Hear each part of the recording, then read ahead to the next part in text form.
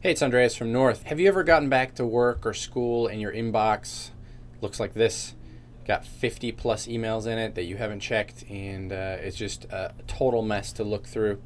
Today we're going to take a look at the priority inbox that Google offers, and we're going to set it up, see what difference it makes, see how it can help you become more productive with email. Okay, first thing up, go up here to your email settings, click the little gear box, and click on Mail Settings.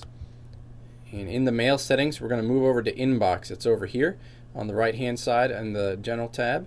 Go click on inbox, and under inbox you get an inbox type. You can select between classic, important first, unread, starred, and priority inbox. And we're going to switch ours over to priority inbox right here. When we switch to priority inbox, we get a few choices.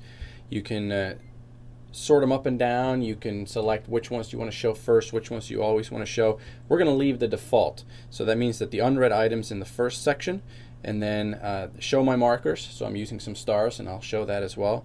And then we'll save the changes. Okay, now we're back, and we have our priority inbox in place. And let's see what has happened. Up here we see important and unread. So Google knows what mail is important. It checks who you correspond with most often, and it puts that up in the important and unread.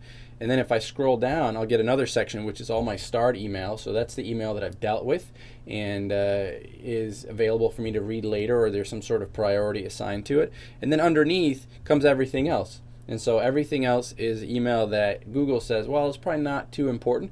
And you can help train Google by marking certain emails in the priority inbox. Okay, that's Google's priority inbox in a nutshell. Play with it, get more productive, and keep using Google.